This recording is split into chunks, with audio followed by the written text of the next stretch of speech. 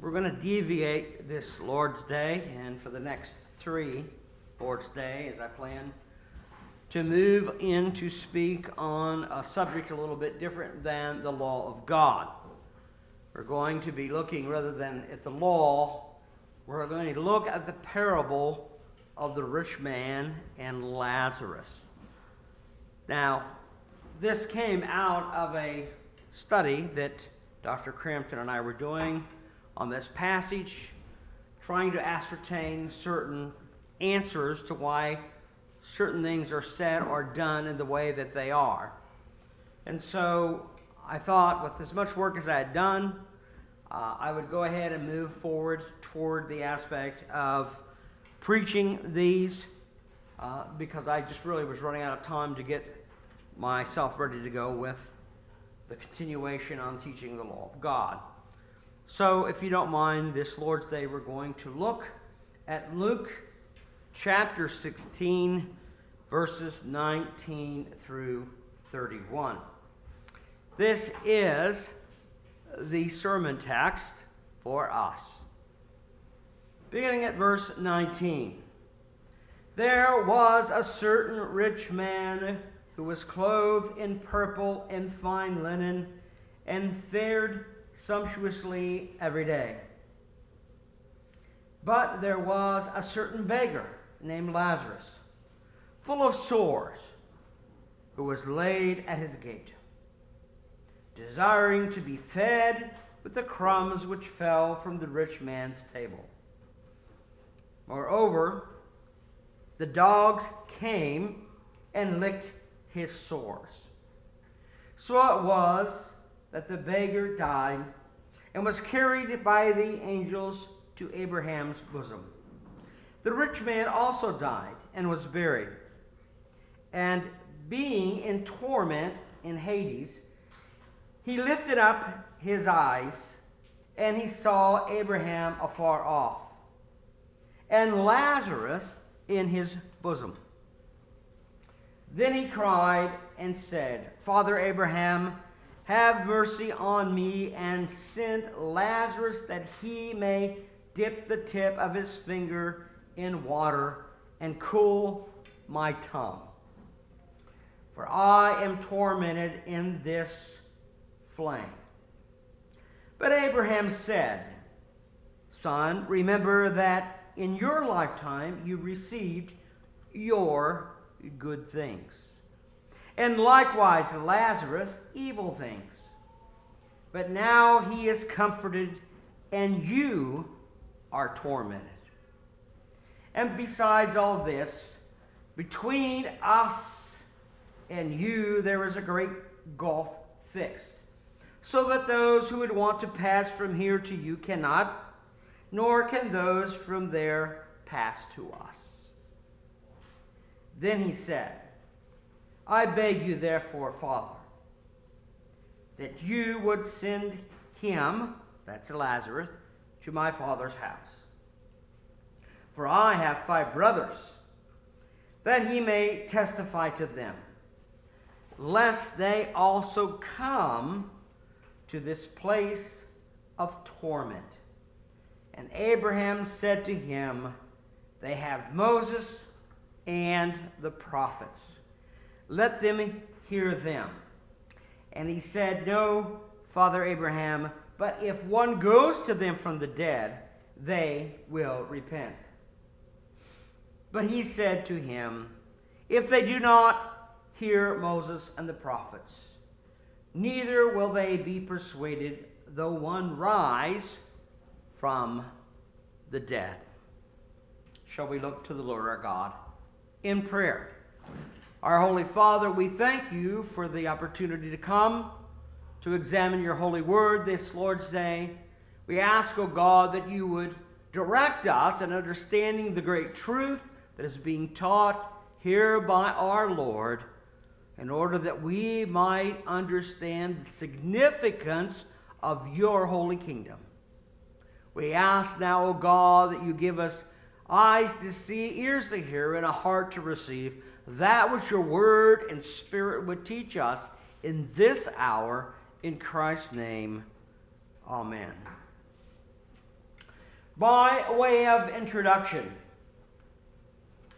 this is, as I said, a parable given by our Lord, with an understanding that the contextual background to this parable helps us better to understand it. And we'll see that as we develop the actual parable itself.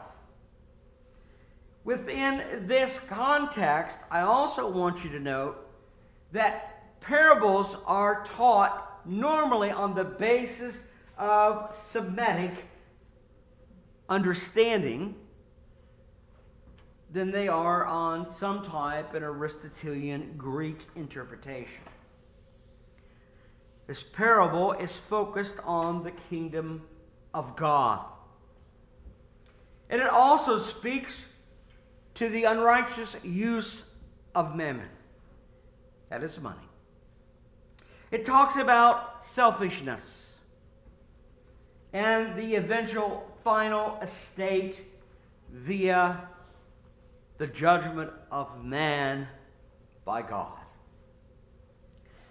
This is, once again, our Lord in all of his brilliance, weaving the doctrine of the law of God and of the prophets into a theme on the kingdom of God that has been promised in the covenant, and the establishment of that kingdom and the expansion of that kingdom, and the gospel of Jesus Christ as it is tied to it. And what we're being shown here is that man must not trust in his own ability or wealth, thinking that he has been blessed by God and his wealth is that type of a mark that God shows his goodness upon him, when in reality, the truth is, in the providence of God, those things given by God sometimes are a means to hang us, as it were, in the final judgment. And we do not realize it until it's too late. How many people in the common goodness of God have great wealth today, have really, in a sense, been blessed, and yet what they're going to find out in the judgment day, those things they received that has come from God, and all things come from him, were not to, as it were, show his blessing upon them, but they were used as a snare to entrap them into their sin and debauchery, their unrighteousness of life, and that which they thought was a blessing from God becomes nothing more than a curse. And it traps us, those who would participate in that, those who would not do as the gospel requires of them, those who will not live according to the kingdom precepts of the word. It binds them up to judgment by God. In this parable, judgment that when one realizes such judgment, it's too late. And there is no turning back. And there is no mercy being shown whatsoever concerning the torment of their eternal state. Our Lord was just speaking about these things in Luke 16. Let me give you a little bit of a background context to it, just by looking at two verses of Scripture that I think can give you the idea of what I have just laid out to you.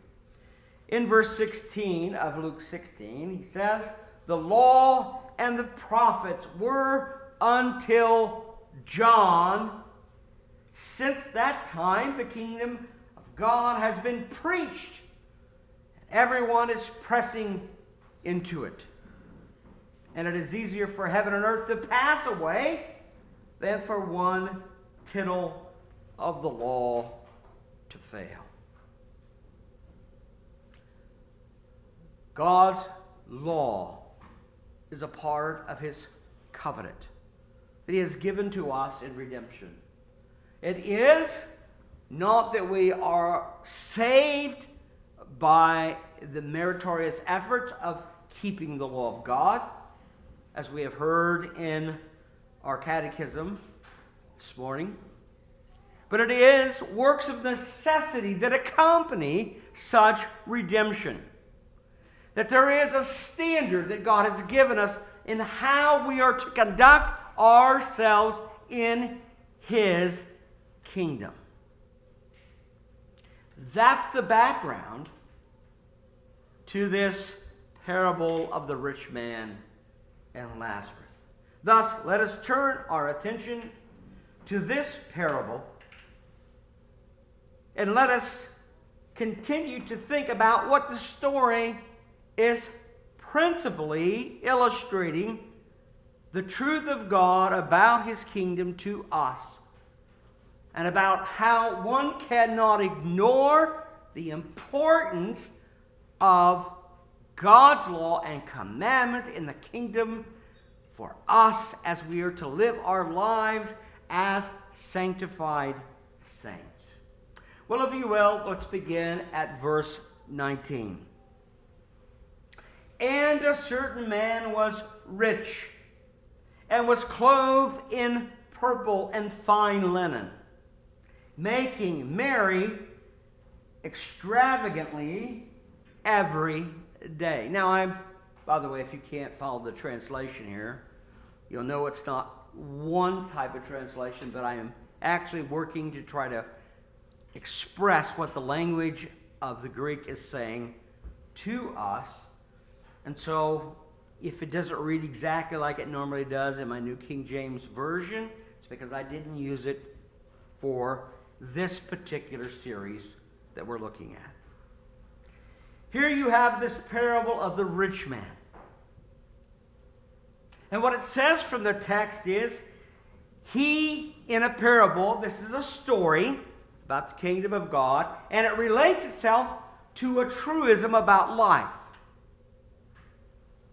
He more than likely represents the wealthy of Israel. Most likely, we might say he's one of the leaders in Israel. He is, in a sense, representing clearly the wealthy, but also the rank and file of Jewish government, and the colors that were also noted of the priesthood. Thus, his purple clothing and fine linen, white, which represents that very priesthood. And yet the purple, a royalty. Thus the idea of leadership. This is one of the young leaders who is wealthy in Israel.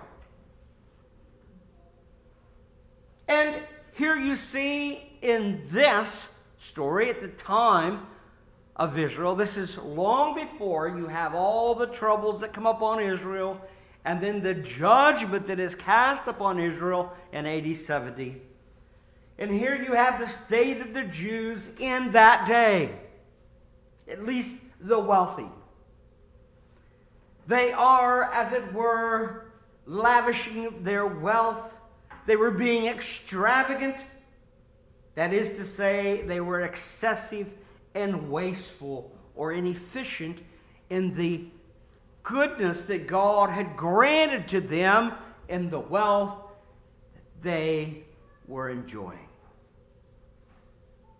In a sense, we could say that essentially they were eating and drinking, and they were making merry, not giving any thought about their life.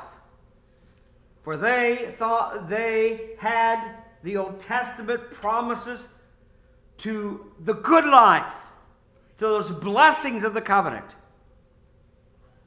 They could have joy and wealth, and they were living that, as it were, dream, as promised by God in his covenant to them. They had their eyes on the things of this world. Wealth, joy, extravagant living, just lavishing themselves in the abundance of the material things of life. And there is an illustration in this that often when we have many material things, we are thinking less about the kingdom of God and more about the material things of life. The enjoyment of life, we're seeking the pleasure of the flesh, and we're not seeking those things of the kingdom of God. And so we need to take great amount of time to consider this very thing that our Lord is teaching us in this parable. And they basically believed, well, if God wanted to punish us, he wouldn't have certainly given us all this. And is that not even the thinking of many who, if they have any religion left, of the liberals, it is, I cannot be this wealthy and be under the judgment of God. People live that way. They were not seeking the kingdom of God first, but rather they were seeking their own pleasure and fulfilling their needs, but with a greater abundance, with that extravagance of lavishing himself with those many things. Eating, drinking, making merry, doing all the things that they could do because they had a great life to live. Not to say that all people had that in Israel, but the contrast here is those who had versus those who have none. It teaches us something about life, about the things God expects from us in this life. We're told in Matthew 6:33, Christ speaking, but seek first the kingdom of God and his righteousness, and all these things shall be added unto you. Doesn't mean right now, but it's in those things that are promised in the fullness of the redemption. The day is coming when the promises of God will be realized in our life in a way that we shall be blessed, we shall have joy, rest, peace, comfort from this world, all of our needs met.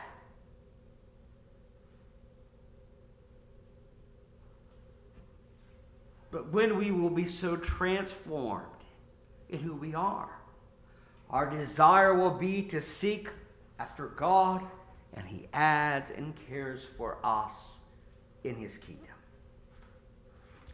And so it is, we have this duty. Now he goes on to verse 20.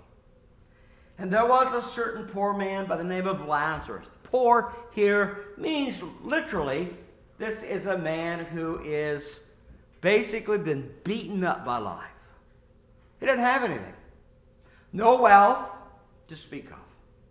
He is literally what we would call, in our day, even to this day, a poor man.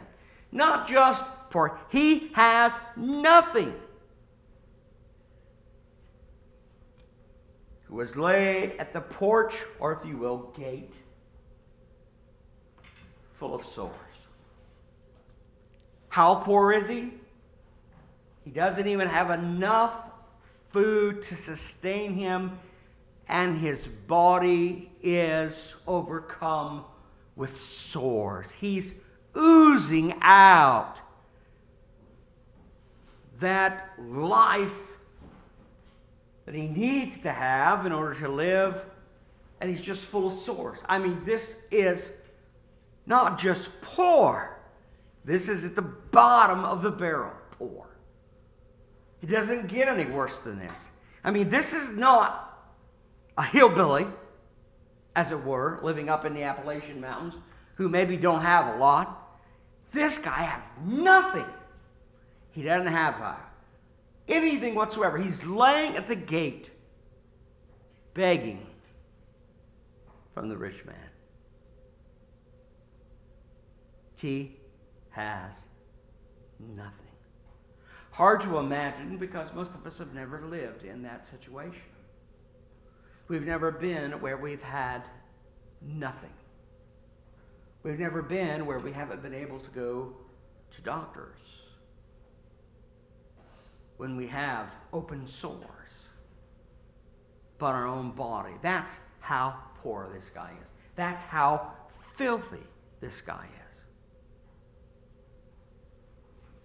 Here in this representation, you have Lazarus, who is a type of Christ, who was mistreated and rejected by the Second Temple Judaism of his day. And it has a disdain for him, this Jesus of Nazareth, who proclaimed that he was the Christ, of the lineage of the Messiah, the Prince of the Davidic line. He represents him who was rejected by Israel. Remember, this is an understanding of the kingdom of God and of the gospel of Jesus Christ. And it deals in particular, being Semitic, with Israel itself. Thus in John 1:11 we are told, he came to his own, and his own did not receive him. To this, John Calvin states, and I quote, here is displayed the absolutely desperate wickedness and malice of men. Here is displayed their exemplary impiety, that when the Son of God was manifest in the flesh to the Jews whom God had separated to himself from the other nations to be his own heritage, he was not acknowledged or received. Out of all the nations, the Jews were called out of the Ur of Chaldees. God calls them out, creates a nation to receive the Messiah. And when he sends the Messiah to them, they reject him. He sends him as one who is humble, one who has nothing to be desired of this earth. Nothing that people would go, oh, this is a wealthy guy. We want him to be with us. Just the opposite. Most likely was revolted, I guess is the right word, because he's poor. He has these open sores. He has nothing. It's not the kind of guy you invite to your dinner party. You know what I'm saying? Not at all. And that's the contrast that is, even in that generation, here being compared. Here you have the wealthy of Israel, the royalty of Israel, the rich man who represents that very thing of Israel. And now you have Lazarus, the poor man. Lazarus, the man who has sores. The Lazarus who represents Christ, who has nothing, who will suffer for his people. And yet his people will not accept him. The Apostle Paul told us in Romans chapter 1, in verses 1 through 7, who this Messiah, Jesus Christ, was. Paul, a bondservant of Jesus Christ, called to be an apostle, separated of the gospel of God, which he promised before through his holy prophets in the Holy Scripture, concerning his Son, Jesus Christ the Lord, who was born to the seed of David according to the flesh, and declared to be the Son of God with power according to the Spirit of holiness, by the resurrection from the dead. Through him we have received grace and apostleship for obedience to the faith among all the nations for his name, among whom you also are called of Jesus Christ, to all who are in Rome. Here he says, called to be saints. Grace and peace to you from God our Father and the Lord Jesus Christ. This was what was prophesied about him. And so we have this depiction, this image, this representation of the story. And you can see it begin to shape up. You have the rich man, the rich, the wealthy, the leadership of Israel, the people of God who had separated them out from the nations. And here you have Lazarus who comes, who represents Christ.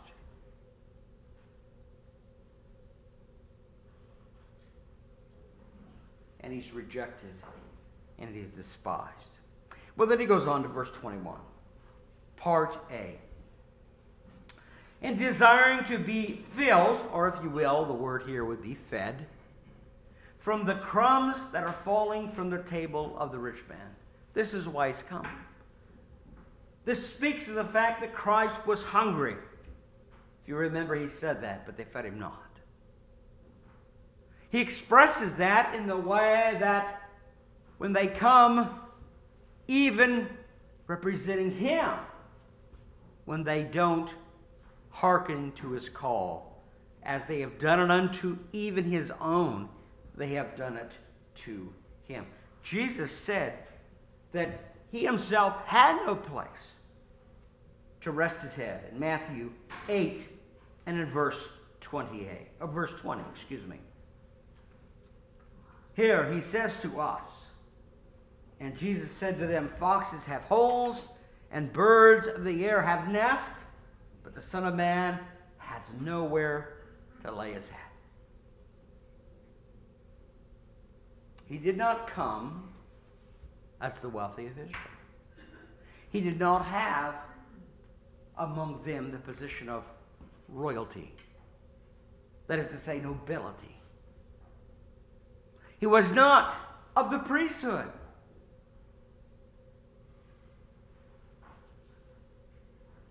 He's depicted as a poor man who has come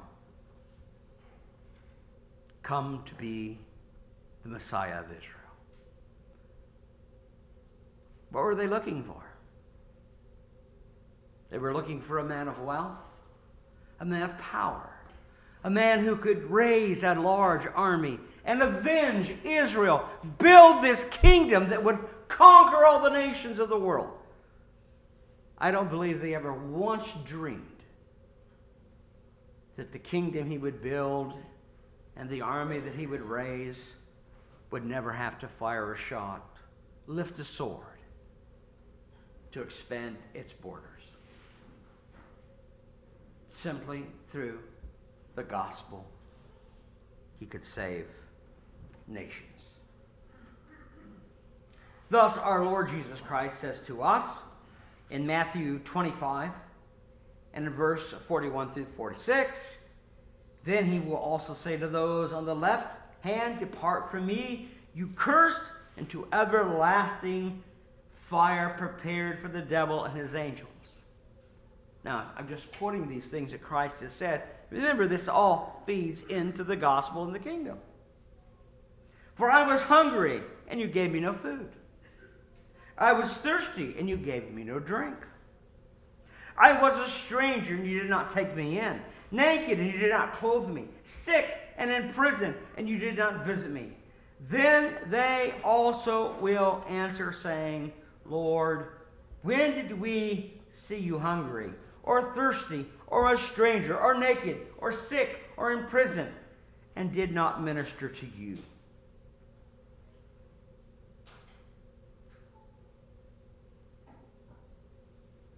They, Jesus said, did not minister to him. Then he will answer them, saying, Assuredly I say to you, inasmuch as you did not do it to one of the least of these, you did not do it to me. And these will go away into everlasting punishment, but the righteous into eternal life. There are those who, in a sense, have ministered to the people of God, of which Jesus Christ represents. The true Israel, if you will, of the covenant.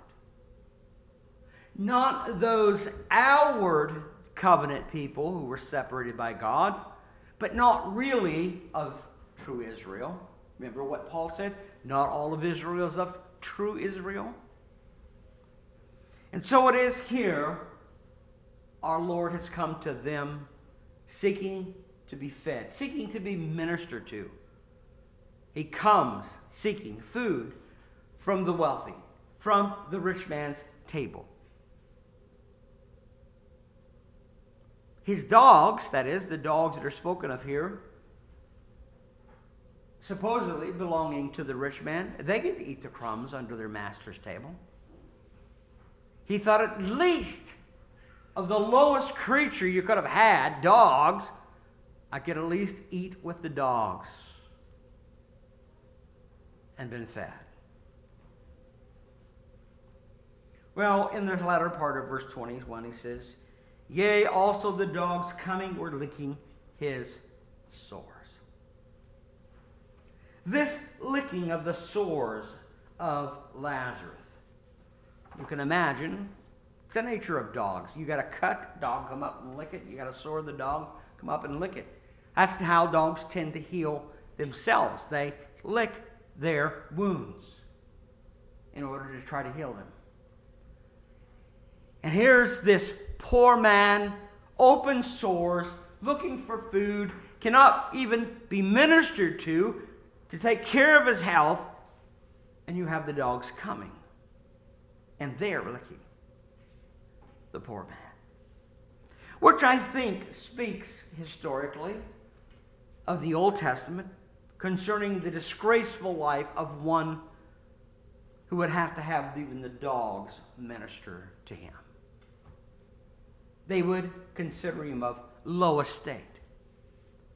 They would consider him to be a disgrace to the nation.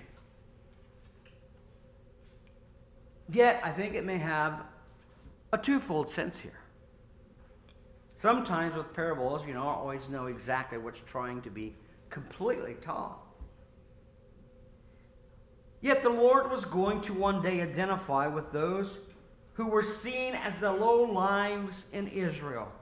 But what is interesting in this text is the dogs, as they alone, at this time, they were attending to him, not the wealthy man, not his servants, the dogs.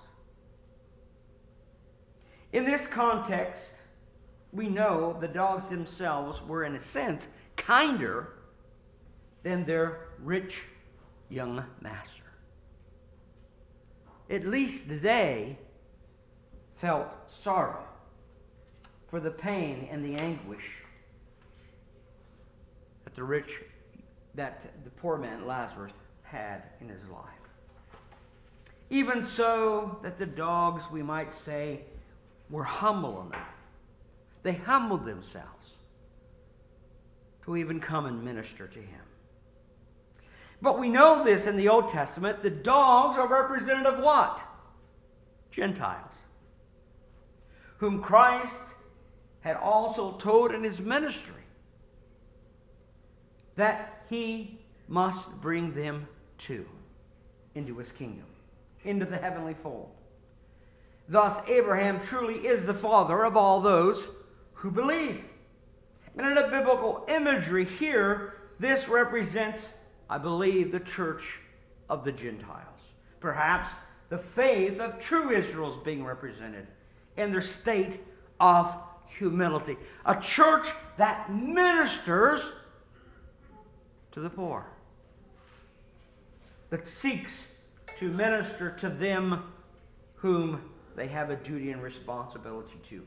Thus, Jesus has taught us in John 10:14 through 16, I am the good shepherd, and I know my sheep, and am known of my own. As the Father knows me, even so I know the Father, and I lay down my life for the sheep. And other sheep I have which are not of this fold, them also I must bring, and they will hear my voice, and there will be one flock and one shepherd. I am sure in Israel that teaching went over, as they would say, like a lead balloon. If the Gentiles were equivalent to dogs, the last thing they wanted to hear from the Messiah was, guess what? I'm going to bring the Gentiles into the kingdom of God too. Had to be revolting unto the wealthy and the leadership in Israel. How dare he clutter our kingdom with the dogs of this world? But the dogs, they ministered to Lazarus when the rich man wouldn't feed him, nor would he minister through his servants to him.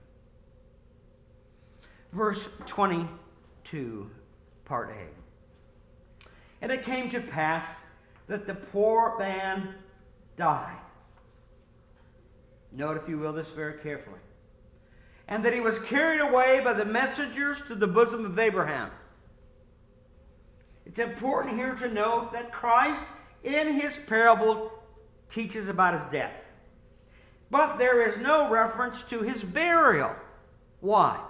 Because his burial is insignificant due to the resurrection. Look at the contrast, not being said of the rich man this way. The messengers, by the way, and this is all from that Semitic understanding, are the angelic hosts which the Jews believed when they died would carry them off from death to heaven, to the very bosom of Abraham, representing heaven, or the place of rejoicing, rest, and fellowship with other believing Jews who had died and gone on before them, especially Father Abraham. So here you have our Lord teaching a parable to the Jews who understand the background to it. He just said this poor man who had nothing but sores, no food, the lowest form of life you could have in Israel, he was living. He has been carried away when he dies by angels to the bosom of Abraham, to heaven. But one of the key things in all this I think is interesting is that it also speaks of Christ dying prior to the destruction of Israel. And he was taken to the place only true believers could ever abode, and that is heaven. Two principles here in the parable. One, the soul is capable of existence when it is separated from the body. Two, the souls of those who are followers of Christ immediately pass to the intermediate state of heaven, waiting for the day of the resurrection of the body and the rejoining of the soul forever in the kingdom of God. Now we'll look at that much more in depth in the next few Sundays. Verse 22 says to us, part B, and the rich man also died and was buried. Now it's important here to note in our text that the rich man has died, he was buried, yet there is not one mention of the messengers, or, if you will, the angelic host carrying him away. Why? Because he, speaking of Israel, had rejected the Messiah. And believing that they already had the promises, they thought he had it all wrapped up. And they were enjoying the good things. Thus they had a pass to heaven.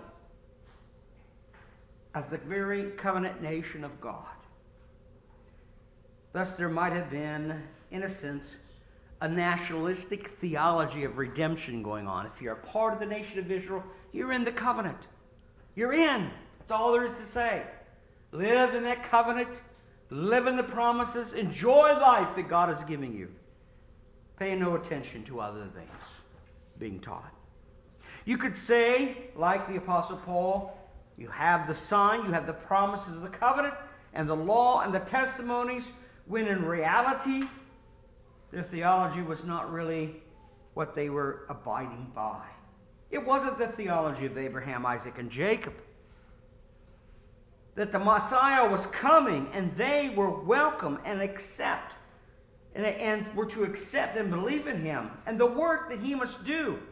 Again, Israel, following Second Temple Judaism at its time, are far afield from the truth of Old Testament, and especially the New, as it represents the Christ, the Messiah. Thus, St. Paul, and I don't have time this week to look at it, says to us in Romans 2, 5 through 24, the very essence, the nature of what has taken place here at this time with the Jews. They were the teachers of Israel. And remember what Paul said? How is it you say that you're the teachers, but you're blind? You have no light whatsoever. You're violators of the law of God, and yet you try to teach others to keep the law. How do you think you live up to these very things? You do not. The rich man dies, and he's buried. The resounding understanding of that, he's buried and with no messengers coming. That's what happens when they're buried. It's an indication of the end of his life and the judgment that is to come upon him. He is gone to Hades, to hell. He's going to that place of torment. Not the promise that was given in the covenant. Not the promise of the eternal reward. Why? You've rejected Messiah the Prince. He who is of the line of David, Jesus Christ. You did not minister to him. He came to you to be fed and to be clothed and to be taken care of, ministered to in your health. You did not do it, neither did your servants do it on your behest, but your dogs, in their humility, licked his sores.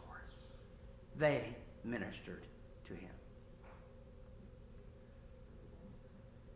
We, who are Gentiles, we are those dogs. We are to be a ministering people. Not like Israel of old, but like true Israel. We've been given a duty and responsibility under Messiah the Prince to care for, to minister to those in this world who have nothing. What we have to give them may not be much, but the life and the promises that we can bring in the gospel be a great reward in the end. They cannot be, and they cannot be ignored. We must care for their souls and care for them physically. There is a need for the church as a whole visible upon this earth to minister to those who have need, that we may be able to bless them and minister to them and to care for them and their souls. Well, next Lord's Day, we'll go on to look at this parable because there's a lot important here to take a look at yet. Much to be considered as it's being set up by our Lord to where you really get to the important point of what he's going to make concerning the dialogue between the rich man and Father Abraham.